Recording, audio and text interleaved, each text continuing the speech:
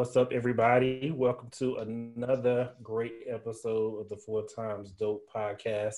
I'm one of your hosts, Kisharo, and I'm joined by my brothers, Jamie, Kwame, and Jermaine. Ladies and gentlemen, tonight we have a special guest in the house.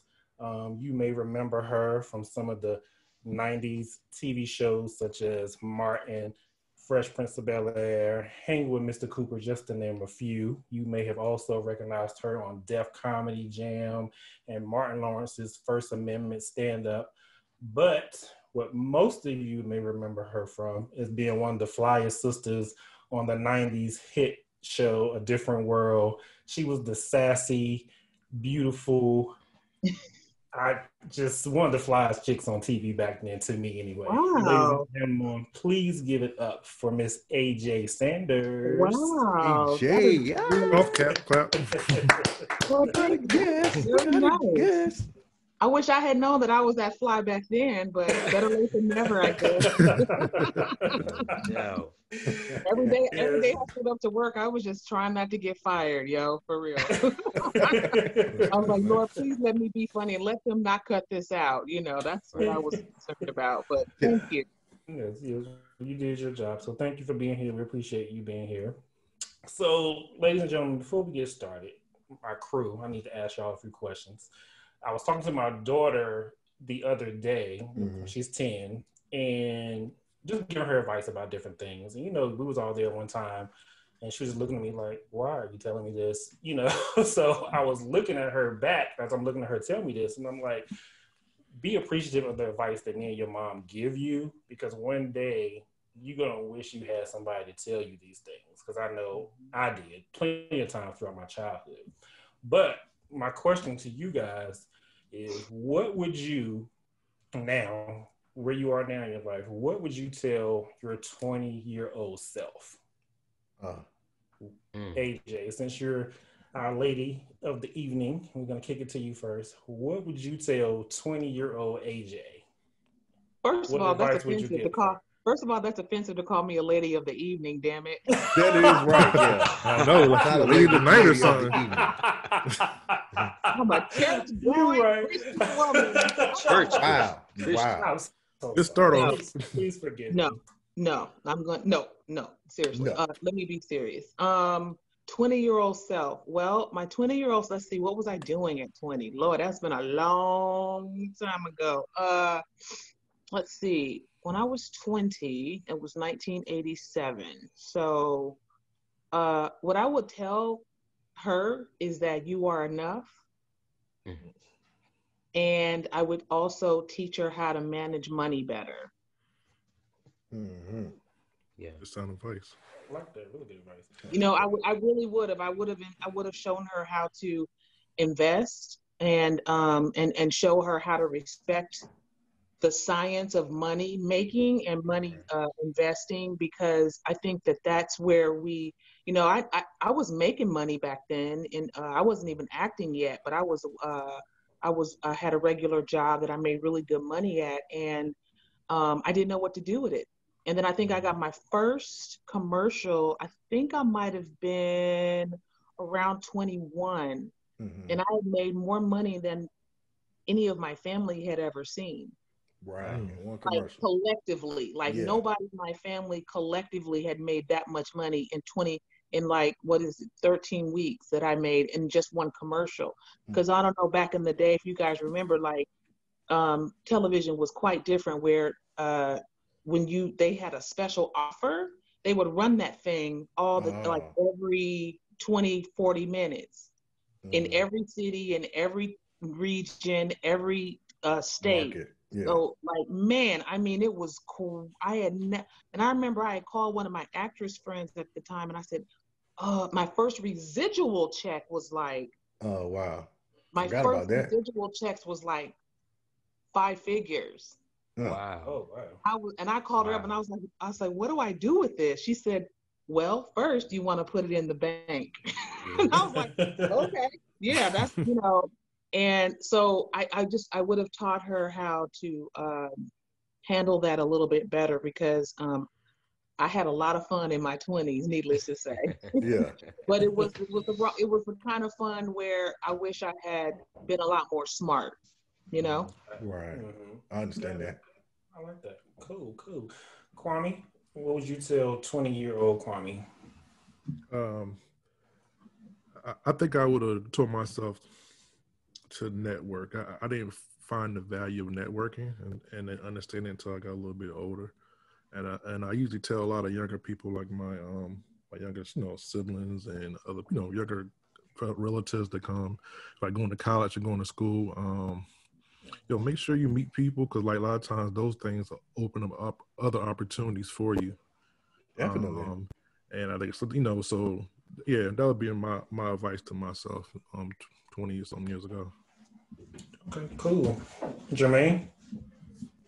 Oh man. I'm sitting here thinking now. Kwame just took a part of my answer, which is networking. Like tangible networking is paramount. And because you get a chance to filter certain types of energy away from your circle. You know what I mean? Like you have that negative energy, you have the folks who are rooting for you, the ones who are really not. But also too, I think I would tell my 20-year-old self that being a professional athlete is not the only means of having a great living. Because at 20 years old, I just had the league. You guys know I had the league on my mind, and that was just it. And I think it didn't hit me until I was like 22, 23, like, yeah, this may not happen. And that may have been the best thing. I probably didn't need to be 21, 22, mentally moving how I was at the time, making a great deal of money. But I think just looking beyond, I would tell myself at 20, look beyond where you are and extend your network and, make sound connections and network. And you'll be all right. So, yeah. Sounds good. I like that. All right, Mr. Jamie Patterson, what about you, sir? I would tell my 20-year-old self, get a passport sooner than later, because I got my passport at 30. And that was 10 years too late for me, because I have missed out on a lot of trips that I could have been taking just out of sheer ignorance and fear. Like, I don't know where I'm going. Well, but that's our culture. That's our culture, right? That's our culture, right? When we're younger, right? My first plane ride was in 2000 with y'all. We went to Miami. But I'm thinking America is enough. I never thought of a passport until one of my frat brothers was like, look, man, we keep going to the Bahamas without you. And what's your excuse? And my excuse at the time was, I had to stay close to my business. And that was the dumbest answer I've ever given. I've got more business just from being in the Bahamas, in the ocean, hanging out with the bros in one fell swoop than I would in the office. And that was just, I had no answer for it. So I would tell a 20-year-old Jamie, look, bro, get your passport today and go see the world. Because it's relative, at that time, clearly it was relatively inexpensive. Yeah, make experiences. Now it's still relatively inexpensive. You can go to Nassau, or you can get on a cruise ship and get busy. That's right. But exactly. I have been a world traveler since we got on that first plane ride, like getting across the country. But when I finally got out the country, boy, I was on it. So, and listen, when you travel abroad, it does something to you. It increases your grind, man. You know what I mean? It puts things in perspective when you can place the backdrop of a different country against where you're from. And when you come back, it's like none of that shit matters. Like anything you were going through, it's minute, right? So I like that answer. If I can add to that, I like that answer, because the first time I went abroad was I want to say it was like 1995. That was the first time I had gotten one, and that's when I really knew.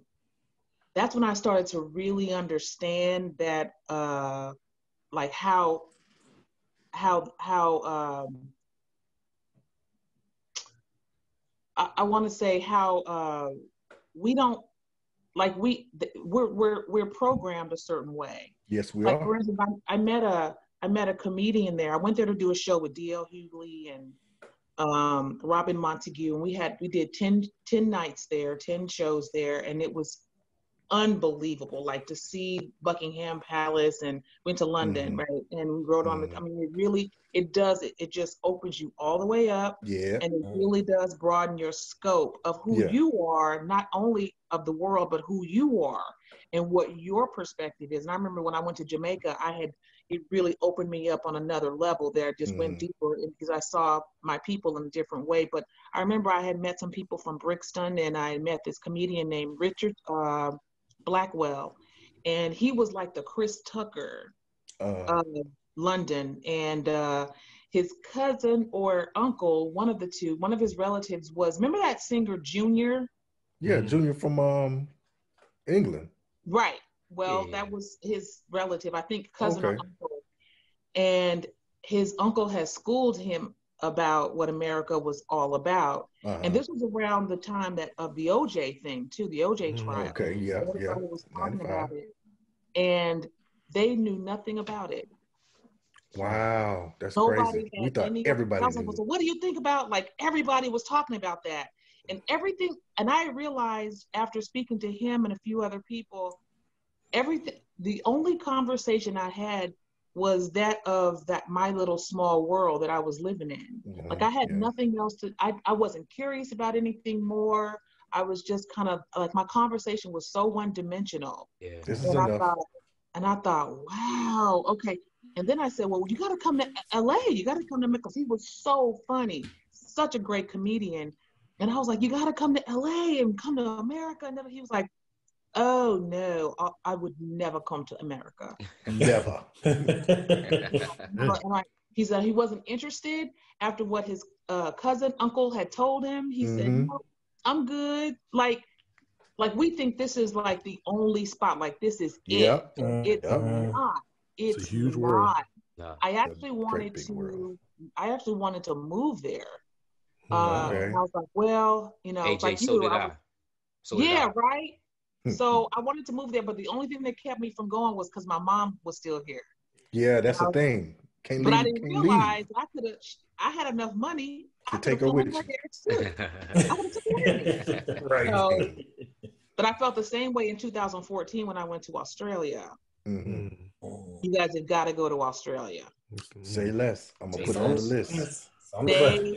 They love and respect us so much. That was the first time I had never experienced a hint of racism. Wow, how does that feel? Yeah, it's funny you say that, AJ. That's crazy. Because my dad was in the Navy, and he used to talk about when he used to go to Australia and how a lot of these families down there will open up their homes and cook for the sailors, and they love Black people. So you saying that, it reminds me of what he used to tell him, you know, my family when he used to go down there to, you know, when he was in the Navy and stuff. So yeah, it's almost as if they look at you and go, "We get it." And we're sorry, and we get it. You know what I mean? We understand. So come on. But they really, I mean, it felt like at first it was kind of off-putting because I was ready to, you know, you got your little barriers up. You kind of got your defenses up, you know, and it's just you can just feel it in people's, the way they look at you, the way they smile at you, the way they talk to you. They're not talking at you. And it was, I love tennis, so I went there during the Australian Open. Nice. And so I called myself trying to wear like a tennis skirt, trying to fit in with, you know, the athletes, and they all thought I was a tennis player. Yeah. Oh, you a player? You know, and I was like, I could have lied and said, yeah, but I was like, no, I'm just here to watch or whatever. But they were just very engaging and they're just kind people, man. I mean, a lot of times people go, well, you know, they racist everywhere. Well, you got to see for yourself. You got to see for yourself. Right. That's cool. That is true. Okay. Sean, about you?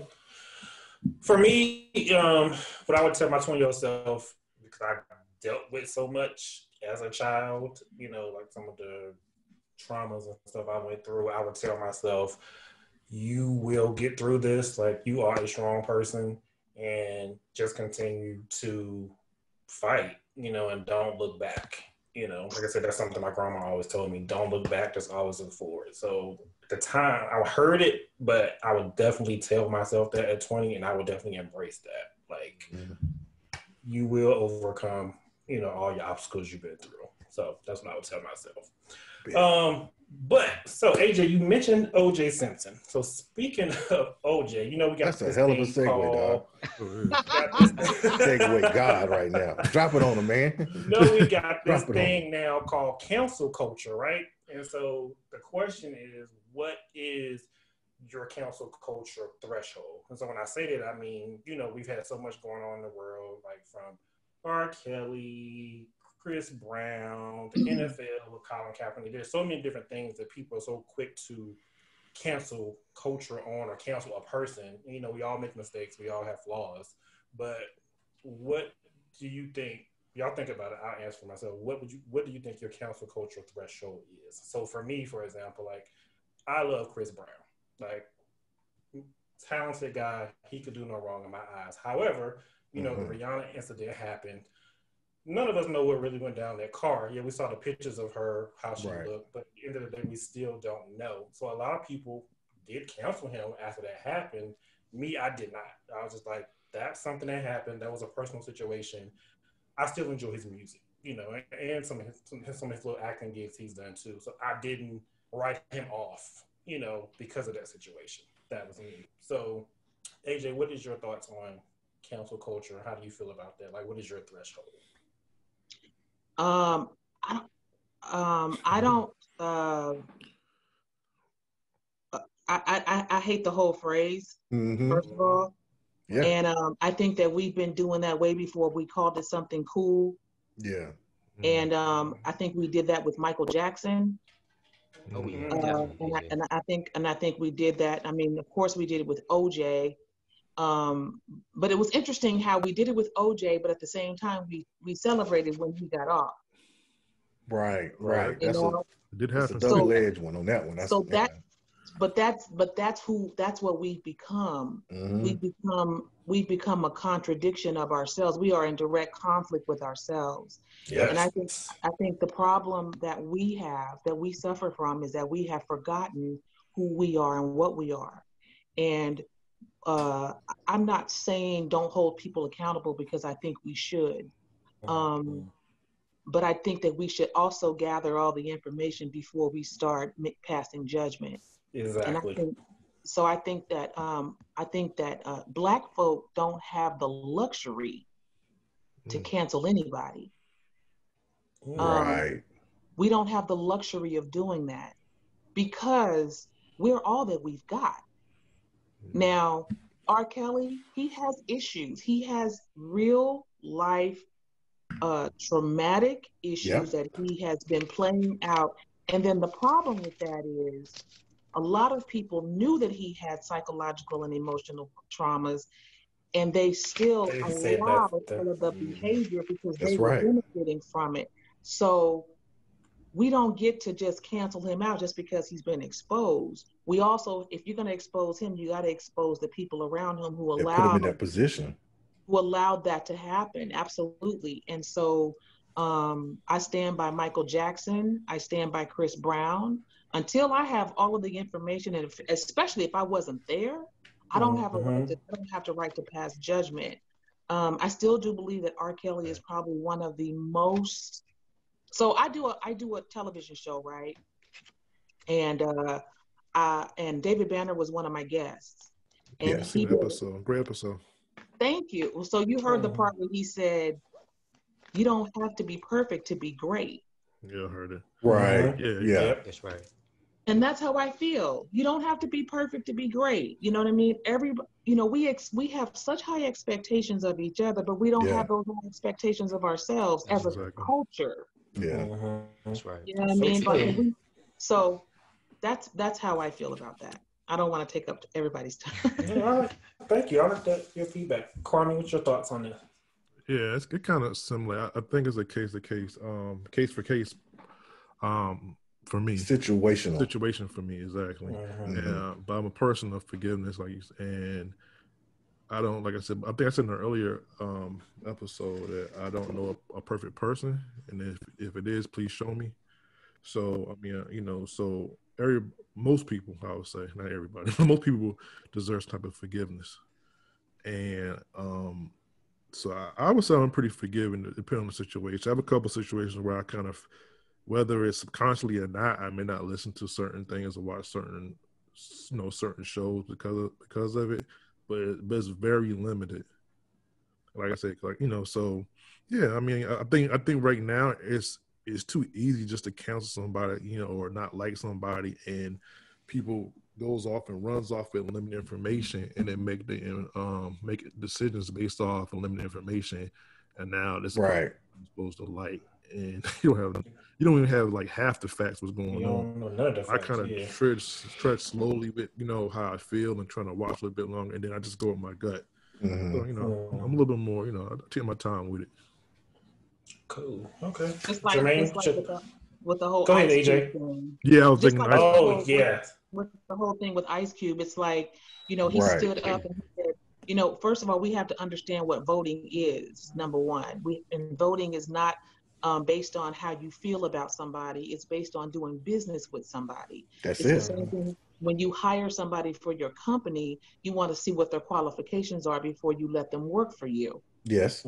Right. So that's how we should treat voting. And so that's what Ice Cube was trying to say.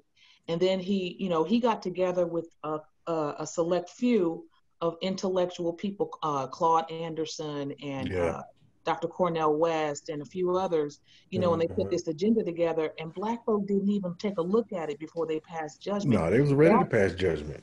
That pissed me off so much, because I'm like, yo, first of all, he's speaking full on your behalf. And then somebody was like, well, I don't want some rapper, talking for me. Well, Harry Belafonte spoke on behalf of the people. He was a singer. Yeah. Posse spoke up. They marched. Ruby Dee and Ossie Davis, they were actors. They still had value. Yeah. Even though they do some things for a living, they still had value. And I think Ice Cube, because he had such a, he's very politically literate. So why not? But they gave Kanye a pass, AJ. Well, no, they dismissed Kanye because they dismissed him as crazy. Well, that's right. You see what I'm saying? So when 60,000 votes in one county? I mean, in one state? No, I'm just speaking about the general public in terms of like the judgment, like in terms of the cancel culture. I mean, you're right. I don't think there's anything wrong. Listen, we should understand that we can vote anybody in. Yeah. That's our freedom of choice, right? That's correct. So the fact that Kanye got those many votes, I think he should have got more. Ronald Reagan, he was just an actor. Talk about it. I'm watching those episodes now on Showtime. He was just an actor. They figured it out. And he wasn't very good. No, he was terrible. And he was racist. He was a terrible actor. I'm watching those episodes now with my lady. And it's like, yo, Ronald Reagan was just a front man for the Republican Party. Say, hey, read these lines. That's it. Yeah. That's crazy. So why is that so far-fetched for somebody that look like us to represent us? Like, why is that so far? Again, that's our mentality that we have got to break away from. We don't think enough of ourselves to put somebody, on the front lines and to support them. We want them to like us so much. Why? I don't know. Be perfect. And the biggest point is, even with Ice Cube, was the fact that I don't feel like people that was not looking at his track record before that. He has a track record for supporting the Black community, so like he doesn't get even a pass for that. I don't understand. It's not a pass that he needs. We need to talk to the president. We need whoever he is. We need his ear, and someone needs to talk on our behalf. Period. That's a strong period. On the lane. And he spoke on our behalf because nobody was talking.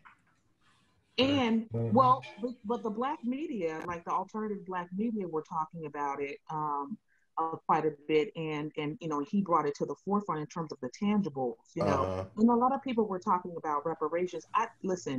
I don't think that we'll ever get reparations, and I think if they finally do agree to give reparations, then they'll claim bankruptcy the day after. So facts on that. You can't. That's a good point. It's about unifying and then mobilizing that unification, and being able to move a little bit differently than we used to. You know what I mean? So I like that, mobilizing and unifying. Yeah, I like that. Got to. I mean, that's the only. I mean, it's not about waiting for them to do anything for you. You don't wait around for somebody to do something for what? Right. Especially when we are here's the thing, we are the original man. Mm-hmm. We are the creators of all things cool, all things architecture. We invented science, mathematics, design, architecture. We know it all. All we have to do is unify and combine those different skill sets. All of us have different gifts in different ways. And if Miss Mabel needs her grass cut, who's the best grass cutter? Who got the best lawnmower? You know what I'm saying? Let's start there. That's right. You know what I'm saying? That's true. Who can mow her lawn once a week? Let's pay him to do that at the whole neighbor or whatever. It's all about whatever. That's how Black Wall Street got started. Yeah. Like that. So everybody came together, and whoever was the big banker, they knew how to bank. They built a bank. Whoever knew who the teachers were, they had a school. You know, contractors and construction people, they all built their houses and paint.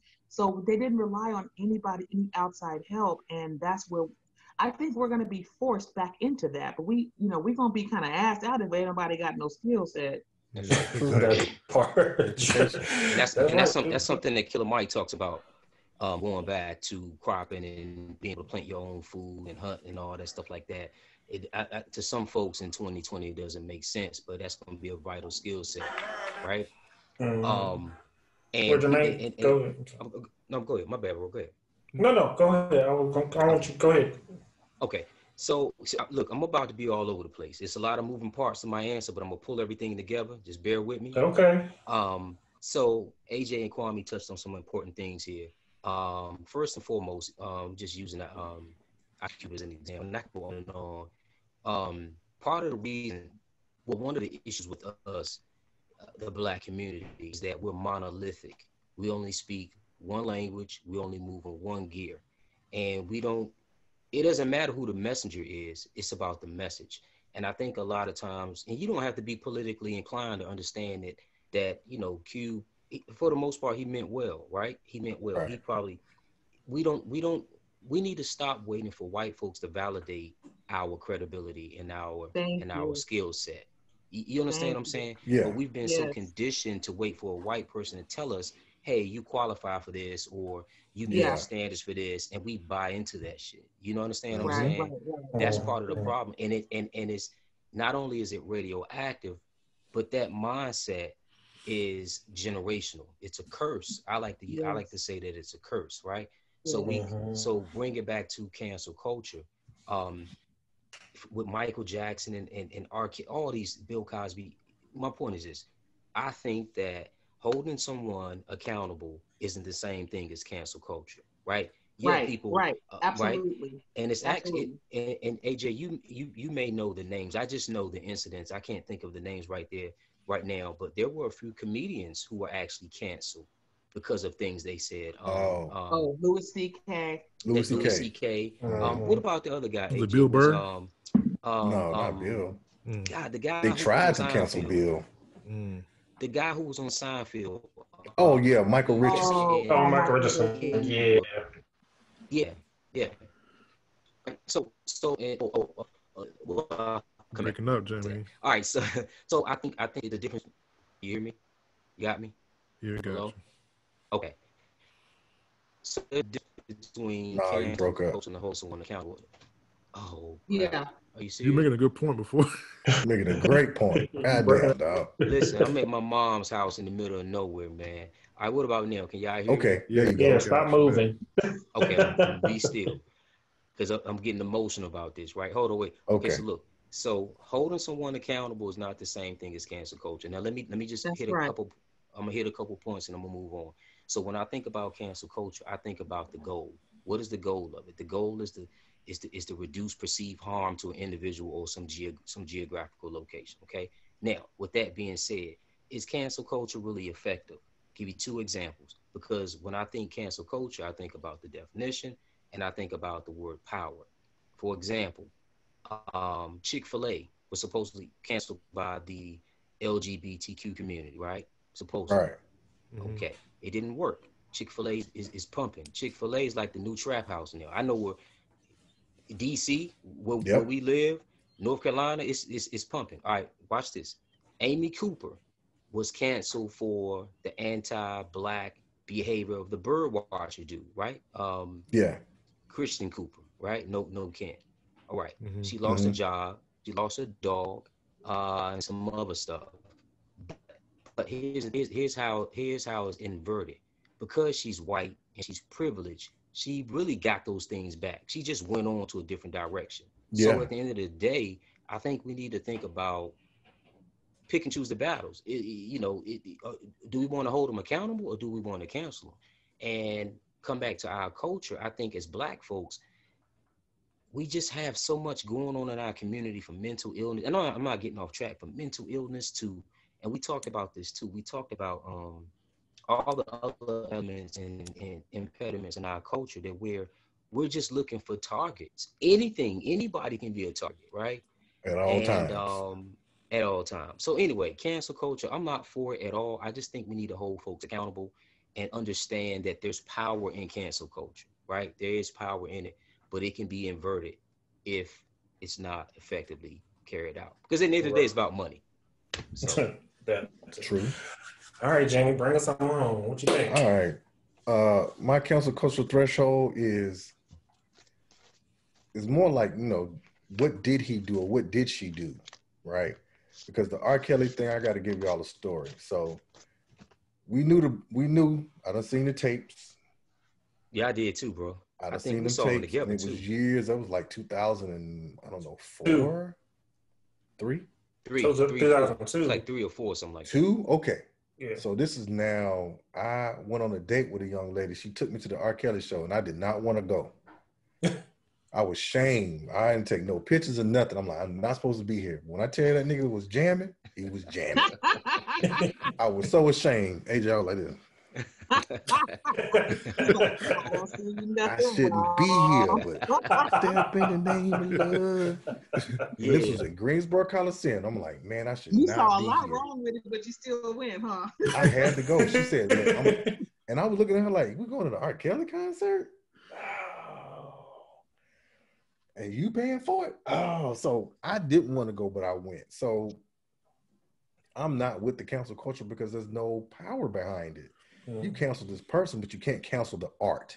Oh, right. Because the person isn't going to be perfect. We agree upon that. So they're not going to come out as perfect. We all have our flaws. Mm-hmm. I mean, with the Michael Jackson thing, I don't know. I wasn't there. Oh, no, there's and proof. Thriller is the jam. So what am I supposed to do? No, there's proof that he was innocent. I'm standing on that. That's fair, right? But so my AJ. To us here in North Carolina, we don't have that proof of it all. Yes, you do. Yes, you do, baby. We've been shoveled all this mess. It's like you're murking up the waters that we know as Michael. Let me introduce you. Let me interrupt you on that one. There's a lot of information on YouTube that you just got to sit through it. But there's a lot of evidence, mainly with Mark Mesereau, his attorney. There's a lot of information that proves. First of all, let me just say this real quick, just for one example. Mm-hmm. One of the liars in Leaving Neverland, right? One of the accusers.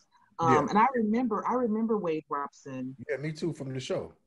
From way back in the day, right? Mm-hmm. And he was like, oh wow, he can dance like Mike and all that stuff. We were so fascinated by him.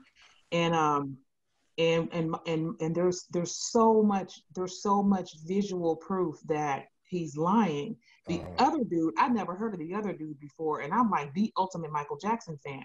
Okay, whatever. He said that Michael abused him in 1992 or 3 in the train station. Wow. On Neverland, on the property. Do you know how that property is as large as it's acres and acres and acres and acres of land. I mean, imagine like the size of like a football field or something like, I mean, it's really, really huge. So there, the train station that takes you on a tour of the whole property, right? Mm-hmm. So he said that Michael abused him. And so like the train station was 2 stories high. And so I guess there were lots of rooms, and there was like a little general store on the first level and stuff. Anyway, so he said he abused him upstairs in the train station.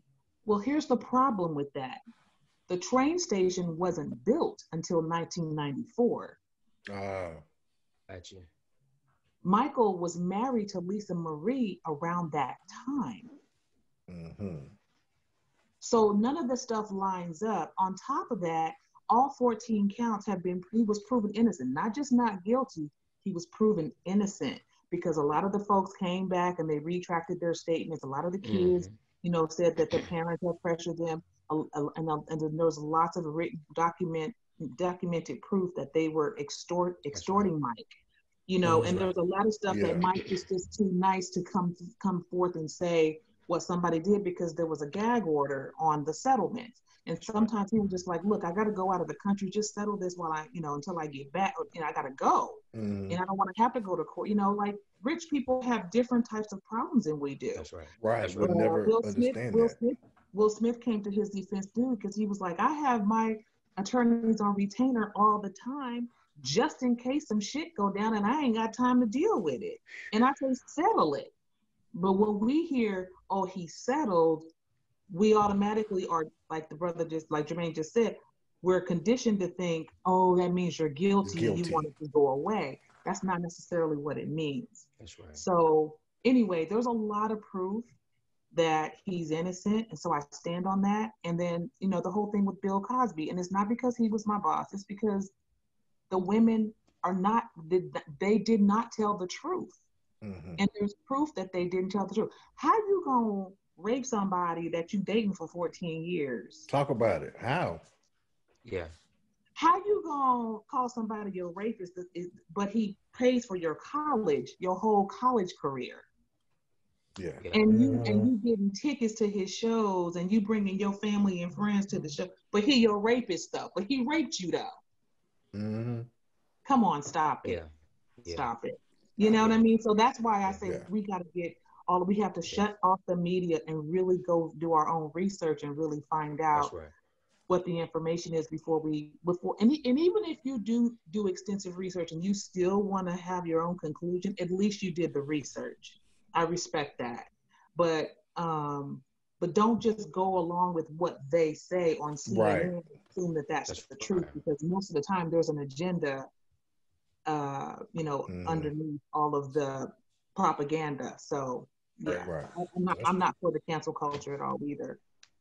Okay. The folks we should be canceling, we praising. Exactly. Exactly.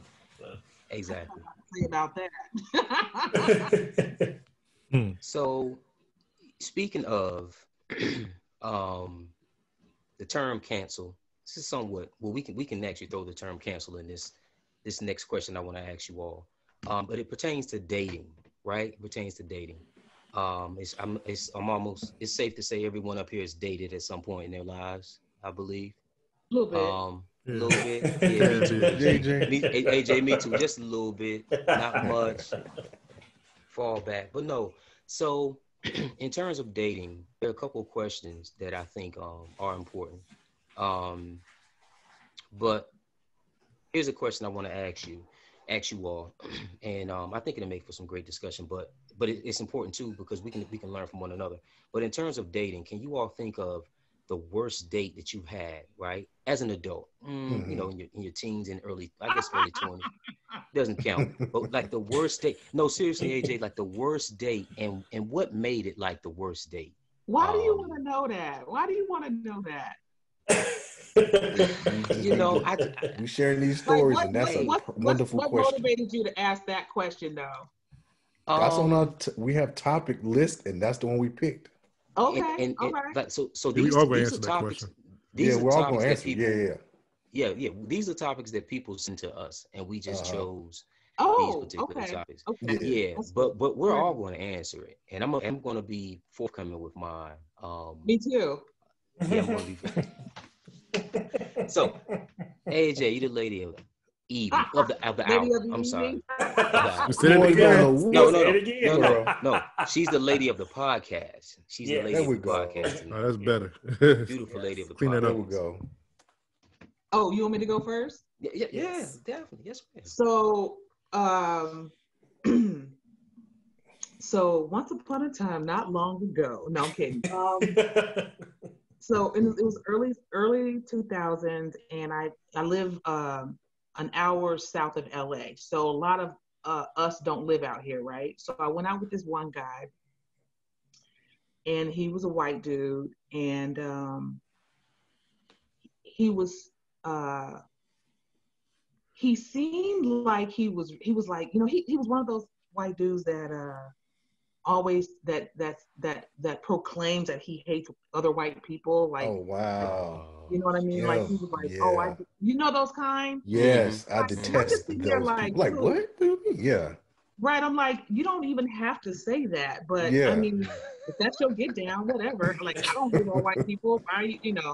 So right. he's just like, yeah, you know, he was just all about like, you know, our culture is really fucked up. This is like after, you know, he asked me out. I met him in Laguna, and you know, he was like, I'd love to take you out. You're so beautiful. And I was like, all right, you know. So we went to dinner, and so we're sitting there, and he's just going off about how he just, you know, can't stand his people, and how they've just robbed and raped and killed. You know, I couldn't disagree. You know, historically, but It's like a duh. like, where are we going with this, right? Yeah, what's So, your angle? Right. so anyway, so we talking, blah blah blah. So I already know that this is gonna be like a one date type of situation. So I eat my free food. You know, sorry I said that out loud, but I did. It's real And life. It's reality. And so, but at the dinner table, he said, like, right towards the end, he goes, so, what's your favorite? He goes, what is your, he says, what is your fetish? What is your sexual fetish? Off the rip. Damn, date one? And I knew said, that's what it was about. I knew it. You knew it. So I was like, well, I mean, you know, just your average little, you know, tickle and slap, tickle. You know what I mean? I was like, I don't know. A little Like, slap and I don't tickle. even know you like that for me to even like have. Right, to open up. So I was just like, you know, your usual little whatever, you know, cute little smack and whatever, you know, a little kink here and there, you know, but I'm not, you know, out of the ordinary. I just kind of, you know, glazed over because I was like, ooh, that's really not appropriate. Okay, so he said, and this is what makes it the worst date ever. He said, what, we're at dinner, mind you. Uh-huh. He said, well, I like to be plated. The hell is that? What? I don't know what it is. That's some new shit. Plated. I'm glad you asked. He said, what I like for you to do is to eat a full meal. No. And when you have to go to the bathroom. Yeah, on top of me. What? That's called plating. Oh! Two girls, one cup, ladies and gentlemen. Yes, I want you to do it in my mouth. Oh my God. And I was like, never. I'd be like, check, please. And then, and what was really a trip? This was like sitcom moment. What was really a trip? The waiter comes over and goes, hey, did y'all save any room for dessert? I was like, I got to go. Oh God. Actually, no, we no out. room. Yeah, that was the worst. And so after that, I was like, all right then, well, he kept calling me. What's wrong with you? You don't want to call back? I was like, I'm busy. I'm gonna be busy for the rest of my life. Hey, AJ, I'm sorry you had to experience that. I'm so sorry you had to experience that, man. Well, here's the thing. What it did was it brought me back to the brothers, though, because for a minute there, I was kind of like, I need to explore my horizons. Definitely. Need to go visit some things. Chat a little bit. I was like, I ran back to the brothers. First thing smoking. That brother, like, no doubt. It on. No doubt. I learned something new, man. Damn. I was like, I'm coming all the way back home. I ran back home so quick. I was like, Stay on this side, AJ. Stay on this side. Jamie, what you got? I'm here to stay. Jamie, what you got? Y'all know I ain't had but one real job in my life. So I was working with the Durham Bulls that season. It was 2005. And I felt like I was an adult by that time. I had a Mustang. I was living it up. And I was told to go on this blind lunch date with this Delta. And I would give you her name. Erica Jesse is Alpha Lambda. You gonna say her name for real, dude? Yeah, dog. I'm dropping names. I don't give a shit. Anyway, we go to what's the restaurant over in the ballpark, but it's closed now. Tobacco Anyway, Roadhouse? we went to Tobacco Roadhouse somewhere? No, in the ballpark. I mean, across from the tobacco campus. It was like a bar, like a the bar spot, bar type. Yeah. Like an Irish joint, had a little speakeasy in the back. So we're having lunch and we're just talking, and I get my food, and it's a chicken sandwich. But when I tell y'all the patty was really small, it didn't even cover the bun. It was like, okay, this is really small. And I was nice about it. I said, would you mind sending this back? This is not large enough, you know. And the waiter was like, yeah, that is really small. So they took it back. When I tell you that her day was shot because I sent my food back, I was like, what? Oh, this is why you're single, because this shouldn't, my decision shouldn't affect your day.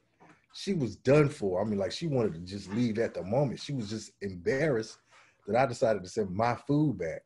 What did she do? What did she do to make you, for you to know that she was embarrassed? What did she say? She had the hand down, like, I can't believe you did that. I'm like, what do you mean you can't believe I sent my food back? That you're paying for. That I'm paying for both of us. This thing, you see that there's not enough chicken on this chicken sandwich. And we need to send this back. That's what makes us want to run to the other side, AJ. When we got to deal with stuff like that. You got to get your man some chicken. So, listen, I don't really blame you, and I'm gonna tell you something. I'm gonna get off the topic just a little bit.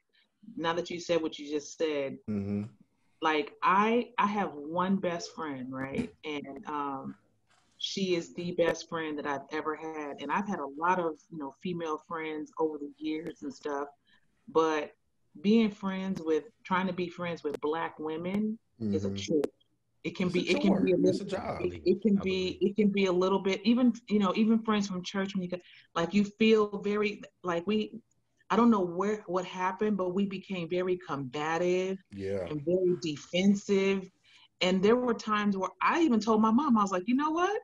I understand why brothers cross the fence a little bit. I understand why they jump ship. I get it, because it's like, why does everything have to be like, and why? And that it was even that. if I compliment you and I was like, oh, your hair looks really pretty today, girl. This hair is just it's always you can't just relax, humble yourself, and just talk to each other. And I know extra.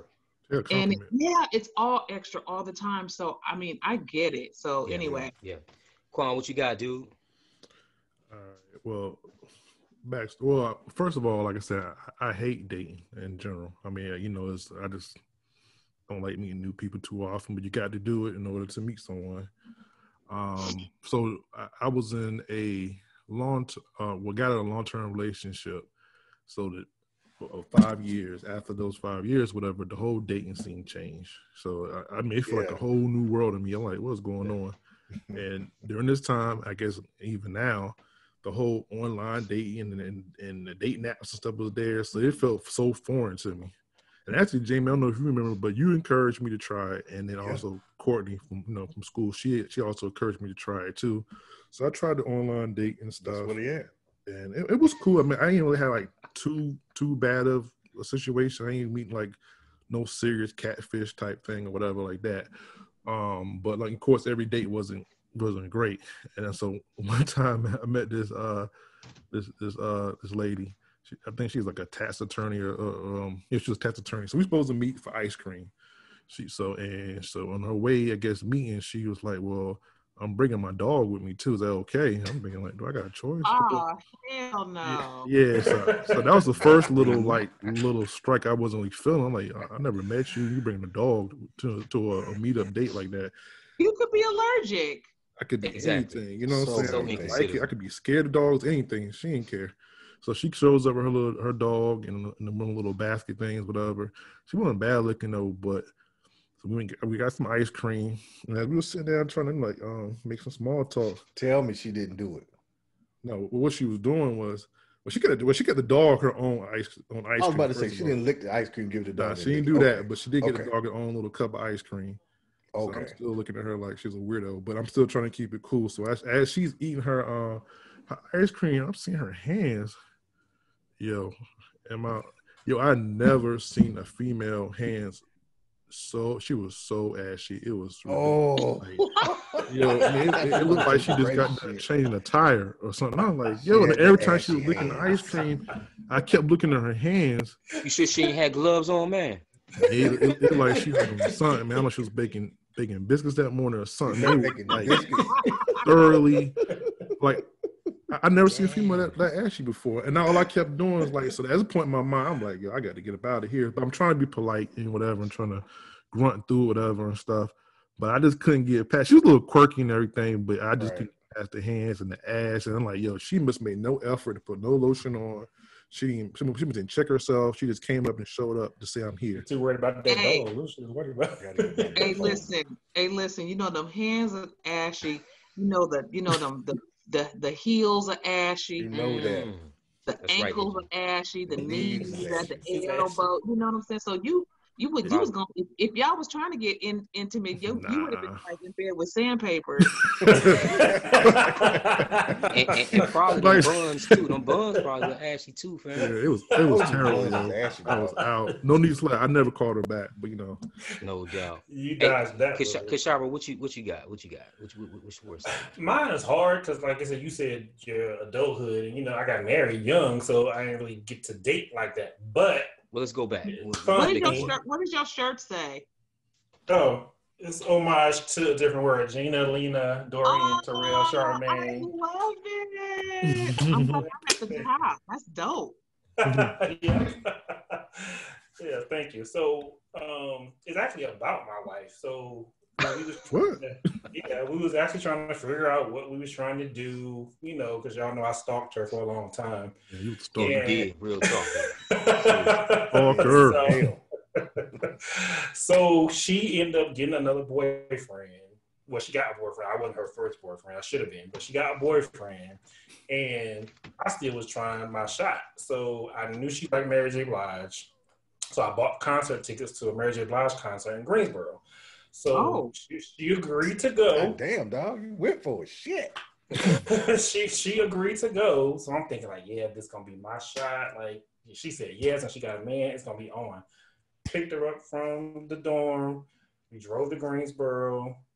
I'm just saying all kind of stuff to shoot my shot. She just shooting everything down like, no, like I told you we were friends. I hate that shit. We get to the concert, I'm buying all this stuff, t-shirts, the food. I'm doing all this stuff thinking like, eventually I'm going to wear her down. Yeah. Had a good time at the concert. Drive back to Durham, and I tried to shoot my shot. Like I tried to get leaning for the kiss. And she was like, nah, like I told you, it ain't going down. I'm like, I told you, we spent all this time together. We had a good time. I can't even get a kiss. I done spent this money. Right. She was like, no, it ain't. I told you it's not happening. I got somebody. So I was pissed. I shouldn't have been, but I was. I was like really pissed off. And so after that Kwame, you might remember, all y'all might remember, that's when I knew. Then I was like, you know what? I don't need this crap. Like she can do her and I'm going to do me. But I was pissed. Like, I can't believe I spent all this money and she still did not give me nothing but just time. You know what I mean? And I was a college student and I spent money to Joe. Yeah, that shit. So to me, that was my worst date because I was like, I can't believe I spent this. I've never been in a situation where I spent money on somebody and I didn't, feel like I got some type of benefit out of the. But your worst date was with your wife? With your wife. My wife. Well, you know what? You lost the battle, Kashara, but you won the war. Won the war. That's right, dude. Married, throw some goddamn kids, stars in that. Exactly. Now, real quick, let me follow up with that. Mine is real quick. Kashara, Jamie, you never met the last young lady I dated, which scarred me from dating for a while. But anyway, she was a narcissist. When we say her name. Don't say her name. Say her name. Do not. Tahira. Drop the bomb. I dropped the bomb. Erica Jesse ass. Anyway, listen. I had never. I had never dealt with like anything like this. Like I want to be careful when I pick and choose my words here. Not all black women have an attitude, right? You know, some need to be fine-tuned a little bit, just a little bit. But I just started picking up on things maybe like 3 or 4 dates in. I had never dealt with this before in my life. I never dealt with narcissism. So I remember we went to Ocean Prime, DC, right on. It's nice steakhouse. Yeah, went to Ocean Prime, and so sometimes as a man, all I'm thinking about is making sure the environment's cool, she's good, paying for, just making sure everything's good. Getting drinks, whatever. And I'm doing all these things. There's a lot going on, and long story short, the food comes. I'm very cordial with my food. You want anything? My rhetoric is, hey, you want to taste anything before I start eating? Because once I start eating, all bets off, right? Yeah. Yo, I somehow forgot to ask this chick. Oh my God. If she wants some of my food. Let me tell you something. Jamie, you know how you said, oh, girl just like shut down on you? Yeah. I think that narcissism shit started kicking in, and the rejection side of whatever functions. Yo, when I tell you she shut down, and it was like this black cloud just came over the room we were sitting in. Yeah. And it was somewhat, I'm not bullshit, man. It was like somewhat demonic-ish, if that's even, we're making this word up tonight. It was just like her whole, it was almost like she didn't want to be there anymore. All because that's what hey, because you didn't say, do you want some? Yeah. Would you have some? Yeah, do you want some? I just totally forgot, because the thing is, when food comes, we've been waiting, whatever, you munching on the appetizer. Food comes, the drinks come, and it just slipped my mind. Any other time I might have been like, yo, you want something before I start or whatever, or you want to swap, This young lady, I'm not lying.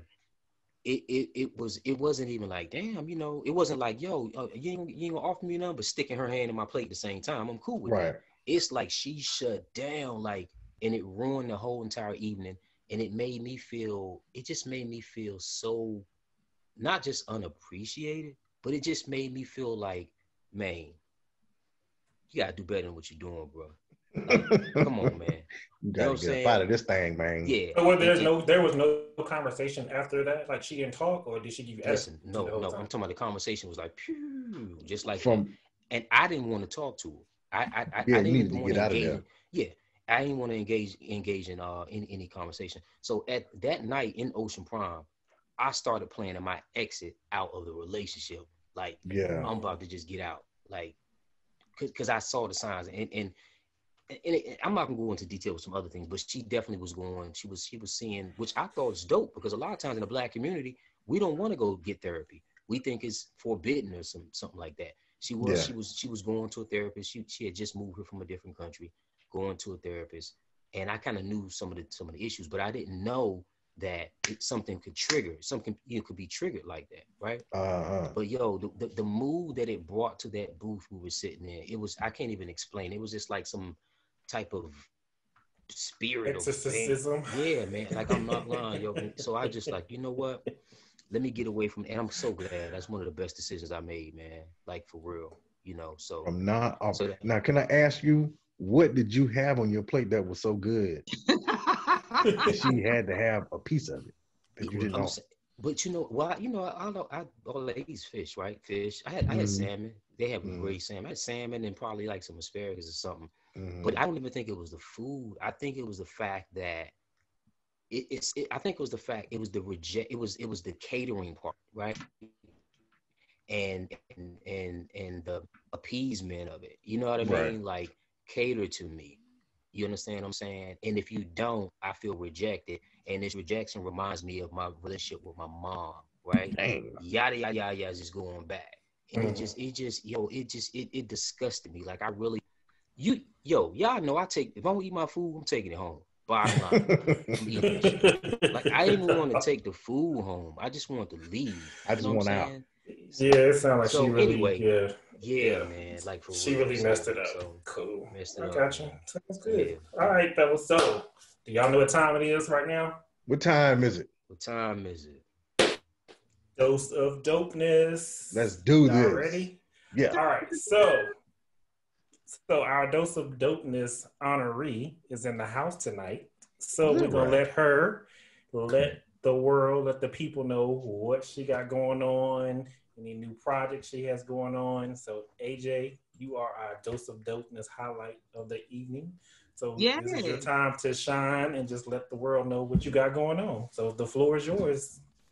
Oh, okay. Well, first of all, I've had a great time here. Thank y'all for allowing me to be. I feel like I was eavesdropping on in a man cave. On a men's conversation. This was dope. It really was. It was. Thank you for hanging out with us. So, well, right now I am. I'm working on my autobiography, and the title of the autobiography is called "I Could Have Been a Porn Star." Wow. Okay. Gonna buy that. Yes, lots of ways that I could have been a porn star, but that is part of the title that I'm working on right now, and I also host my own my talk show, my online streaming talk show on Business Bully TV. Now, here's the story behind that. It started out as me and a few comedians just kicking it on Zoom, just like this. And one of my friends who I didn't know at the time, but she worked at Netflix, and they offered me the deal first. But when I learned and met this brother who owned his own network, Black owned, Black operated, I went that route. Gotcha. And so Business Bully TV is Black owned, Black operated, and I have full autonomy with this project, and it is literally like I don't even know what to call it. It's a gift. It was an idea that was turned into an actual TV project, and I'm really grateful for it. But more than that, it's a conversation that you would have at a cookout, barbershop, beauty salon. It's not your granddaddy's talk show. You got to have really thick skin to sit through it, because we are very opinionated, but we show that you can disagree and you can disagree in love, you know what I mean? And because there's a lot of times I get checked by the panel, you know what I mean? And I'm the host and creator of the damn thing, but I'm okay with it because I'm a big girl and I'm a grown up. So I'm willing to learn and listen. So it's all about being open-minded and being willing to have the conversation. And we have special guests like this. We've had David Banner. We've had Judge Joe Brown. Judge Joe Brown was just amazing, crazy, amazing. Yeah, he was. I love the episode. It was a good episode. Yeah, we had to do like 2 parts because he just wouldn't shut up. So we loved it. And so the first episode was Craig Hodges, former NBA great Craig Hodges, and thank God for our editing team because he was in a place where the Wi-Fi was just straight trash, and so. But we were able to keep it and hold on to it anyway. So he was amazing. And so this week we got Ananda Lewis coming up. We got Flex Alexander coming up. Ananda Lewis and who else? This week I'm interviewing. I'm going to be talking to Kalita Smith. And ain't that crazy, Jermaine? Yeah. I have a friend of mine that's from where my mom's from, Wilson, North Carolina. That's really good. What happened? To meet you. He has a. Your Wi-Fi. Your Wi-Fi going. He has a friend who is really good friends with Kalita Smith. Oh, okay. Well, hopefully those friends will watch. I'm interviewing her, and Angela Means was on, Felicia from Friday. She was on. And anyway, so we've been having a really good time. So I think the next after that is going to be Roy Wood Jr., the comedian from the Trevor Noah Daily Show. Roy Wood is an excellent comedian. He's hilarious. He is amazing. He's so underrated. So I like to talk to people that have something to say, not just because you have a name. That's right. Yeah.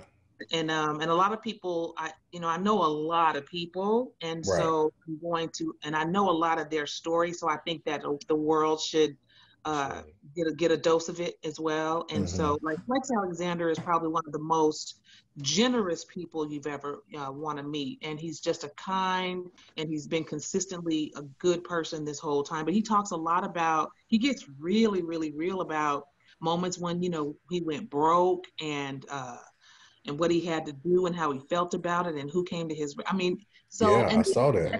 Oh, you did? Okay. On I think it was the OWN network that had a show. Yeah. But he goes into even deeper detail with us, and so anyway, so we're really excited about the way that it's all going, and the viewership is building, and I believe that it's something revolutionary, and I believe that this is not going to be over anytime soon. So I think that having an online show is important. And I think that David Banner and a lot of other people, like, we're learning how to, like we were talking about earlier, we're learning how to move differently, because I think the world is the way it is now. I think it's going to be this way for a while. Yeah, I agree.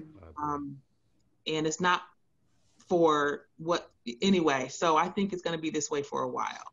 Yeah. And I think that it's wise of us to figure out a way to make that adjustment. So I'm doing that, and then we're gonna take multiple personalities on the road in the spring. Okay. And so we're gonna be going to I love North Carolina, so we'll be coming to like Charlotte and Durham, and Charlotte and Raleigh, Durham. Right. That's us. Yeah. So we'll be coming there. I love Raleigh. I used to work at Charlie Goodnight's back in the day. Oh, for real? I was a member at Charlie Goodnight's. A member? Well, in terms of, I was on the mailing list. I like to say member. Yeah, and I used to get AJ. I used to get free tickets and see my ticket and see all these other folks and. No. Yeah. They knew. Jermaine. I was a member. No. They knew me, AJ. Okay. Well, hopefully we'll be back. So now it's just about picking venues that are conducive to the current climate. You know what I mean? But we're coming. Right. You know what I mean? And I really do believe God has really put this thing together. Like that's what makes it so dope. I mean, there's been so many reasons and ways that it shouldn't have worked, but it's working. And so I just get in the passenger seat and just say, okay, I'm just going to go with it and do my part. But yeah, it's been fun. And I'd love for everybody to come in and just join in. And thank y'all so much for knowing and watching the shows, because especially, so what's really dope is knowing that you guys watch, because I always wonder, like, who's what watching? Caliber of people are watching. Like, you know what I'm saying? Like, is it the critical thinkers or the people that just want to get a 60-inch TV at Walmart? I'm balling. Yeah. See these 60 inches here? Yeah, well, you definitely. There is a difference. There certainly is a difference. Oh yeah, definitely. So so you guys are. I'm glad that you guys are watching. Thank you again for being our special guest for the evening. We really do. And so we want everybody, our listeners and viewers, to support Miss AJ and all her projects. Definitely. And before we wrap, guys, y'all have any last words? AJ, I also had a copy of my last book I wrote sent to you too. So I'm not. Oh, this is what I wanted to tell you. Uh-oh. I have got a bone to pick with you. Oh, shit. Pick it. Because you didn't sign it. He just sent a damn book, no signature and shit. Wait, time's out. Come on, bro. Listen. Okay, so AJ, I'm not in the DMV. I'm at my mom's in North Carolina in this little small town. Okay, so it came straight from the publisher through Amazon. It didn't even touch my hands. I couldn't even sign it. So because you didn't sign it, what I did, I kept a little note. The note, okay, yeah. I taped it on the inside of the cover. Okay. Oh, okay. But you can, if you want to send, I don't know. I can send you. I'll send you a sign. I'll make sure I send you a signed copy. Once I get home, I'll sign one and send it to you if that's okay with you. Well, no, don't go out of your way. I was really just giving you shit about it. But that's what you had to do. Yeah, give them the shit. But yeah, that was all I was doing. But I did expect it. But I said, well, at least I'll just save his little personal note and just tape it on the inside because that's valuable. You know what I mean? That's etiquette. That's the way you do it. But I get it. If you weren't able to do it. But what I am going to do, though, I'm going to read the book, and I would love to come back on and talk about, the book if I can one day. Definitely, certainly. Most definitely. Yes, definitely. I love to. I was like, good thing I love to read. Otherwise, this would collect dust on my shelf. Definitely. Yes, I'm a reader. I'm a big nerd. That's what a lot of people don't know about me. I love to read, and so that's right up my alley. So I appreciate it. Not a problem. But thank you, ladies and gentlemen. This is a wrap. So until the next time, 4 times dope signing out. All right. Thank you all. Thank you, AJ. My pleasure. My pleasure. Hold on, AJ. Yes.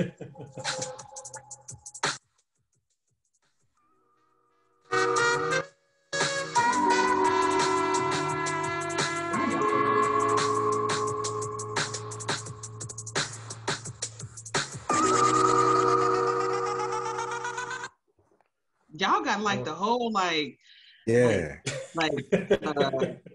AJ After Dark. Y'all got all that y'all got that brown liquor music jumping out. Yeah, a little bit. Crown Royal out the back. I should have worn my low cut. Y'all was gonna get sexy at the end. God damn it. Anyway, it's all good. Well, yeah, we thank you again. We really do appreciate it. We really, really do. Yeah,